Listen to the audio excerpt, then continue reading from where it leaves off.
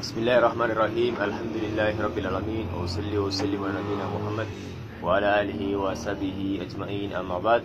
And be well to not to be like this man, Osama bin Zayd rahimahullah, may Allah be with them. It's reported, Messenger of Allah sallallahu alaihi wasallam said, a man will be brought on the day of resurrection and will be cast into the hell, and his intestines will pour forth, and he will go around them as a donkey goes round a millstone.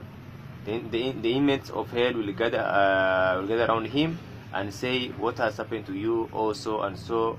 Were you not enjoining us to do good and forbidding us to do evil?" This is what they say to that person.